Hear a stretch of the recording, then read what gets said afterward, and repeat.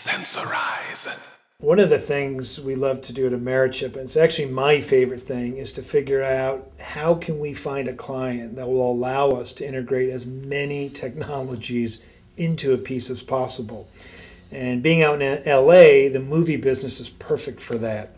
It's all about sight, sound, and image. So we did a wonderful piece for the movie Mr. Magoriums. It was a press kit, and they wanted us to really create the feel and the environment of the movie.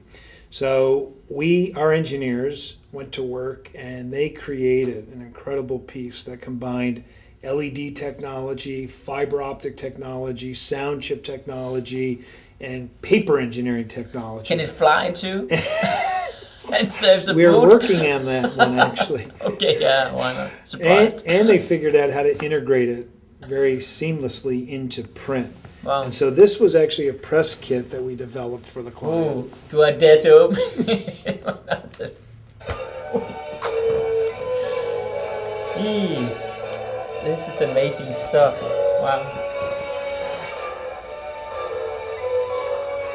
Well, what can I say? It's amazing. What was the impact of this? How did you measure it? Is that the number of journalists writing about it, or what did you do? Well, it's funny because it plays into, I think, the benefit of some of our pieces is that how do you cut through the clutter in the PR world? Because this is a PR piece, PR agents have got to get the press to write about their movie or their product, and that the press is being inundated with pieces. So once again, sort of the universal attention-getting aspect of our technology and our solutions. So this piece, if you're a writer, you're going to open up this piece. And you're going to probably pay a lot more attention to this piece. Definitely. No, I was surprised. My publisher, Random House, they told me that they are sending out 50 to 60 galleys a day to the same editor, right? Yeah. And that's just one publishing house doing that. Then you have all the other 200 publishing houses. So they must have a whole mountain every day. To cut through that clutter just in the publishing industry is impossible. So just think about the movie industry. So in my mind, there's no doubt about that. As long as you can make them open this envelope, you got them.